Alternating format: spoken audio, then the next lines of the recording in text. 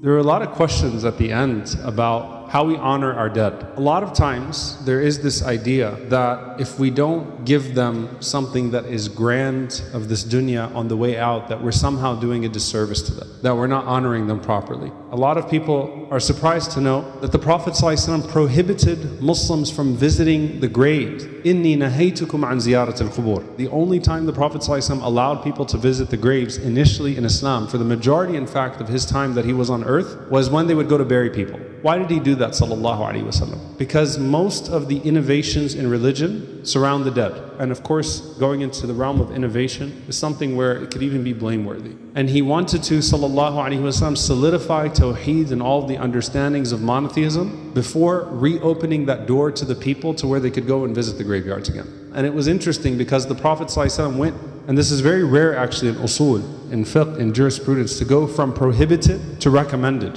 The Prophet ﷺ went from inni nahaytukum an ziyarat al-qubur, I used to forbid you from going to the graveyard, but now I recommend you, go and visit it. Why? So that we're reminded of death. So what's missing in the equation? Did the Prophet ﷺ say your loved ones are missing you because they're lonely now that you're not visiting them? Or was it for our purpose that at that point the creed had settled enough to where the Prophet ﷺ felt comfortable in saying, go and visit the graves now. There is no fear at this point of people introducing into their religion the innovations that have led so many people astray. And we ask Allah subhanahu wa ta'ala to protect us from all of those things. And we ask Allah subhanahu wa ta'ala to protect us from doing that which is sinful and harmful to them or to us. Because death is such a serious and heavy matter. And there is so much that surrounds it. And you can really get caught up in a lot of things. So once you open the door to, for example, to decorating the graves, if there was good in that, the Sahaba would have done that. You know, if you've Googled the grave of the Prophet ﷺ and you saw this grand tomb, it's actually not real, it's a fake picture, right? Even the Prophet ﷺ did not want anything built on his grave. On top of that, the Prophet ﷺ, what? He said that the Prophet should be buried where they pass away. One of the things that, the proofs of prophethood,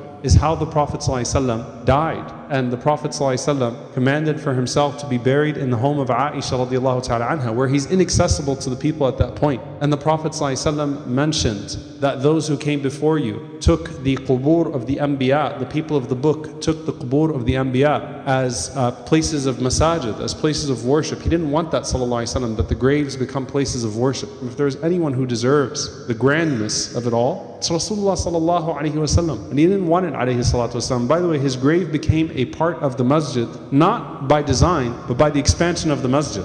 Hujurat were outside, and the masjid expanded to where the graves became part of the structure of the masjid. It was not always like that or set up that way. So the point is, dear brothers and sisters, this exterior will go back to the dirt and be consumed by the dirt, just like everything else of this world. I'll actually never forget it. There was a family that lost their daughter very tragically. She was probably 11 or 12 years old, a long time ago, and it was a car accident. I remember the way that they made it a point to try to fix what they could, the makeup, the dress, and everything, and even trying to put a smile. And subhanAllah, like it actually hit the father as a realization. He said, what am I doing? These bodies are vessels of this world. They go back to being part of the dirt of this earth. We're not this, nor are we what we put on top of the grave, nor is that of benefit, nor are we the rituals and the festivals, nor do your loved ones care if you have food or if you put the pictures up and do ceremonies for them, and that's all worldly, and it's of no benefit to them whatsoever. And subhanAllah, we are a people that believe that the smallest amount of sadaqah, when given sincerely, is a mountain of good on the Day of Judgment. Every dollar that could be spent to instead feed someone that is hungry, to go into a hospital, to go into da'wah, to go into education,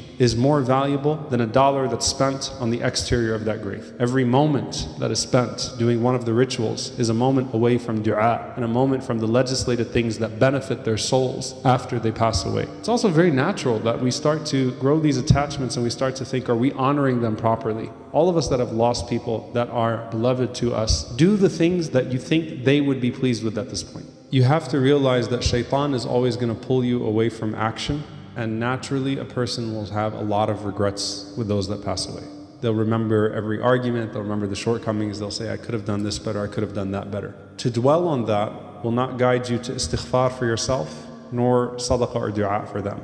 And the dua for your parents after they've passed away, and the sadaqah for your parents after they've passed away, when they no longer can do those things for themselves, are, I don't want to say they're more valuable, and more beloved than the moments of good that you had when they were alive, but they're so special. So Rasulullah ﷺ calls us to action. The message to the person who still has their parents alive: don't wait till your parents die to honor them, right? And then to regret the way that you treat them. The message to the person who loses their parents is, now that they're gone, make up all of those deficiencies and increase. The message to the person who lost one of their parents is, one gate of Jannah has shut for you, flock to the other gate and keep it open and honor that gate as well, as long as you can. And we ask Allah subhanahu wa ta'ala to guide us to that which is beneficial to them and beneficial to us. Allahumma ameen.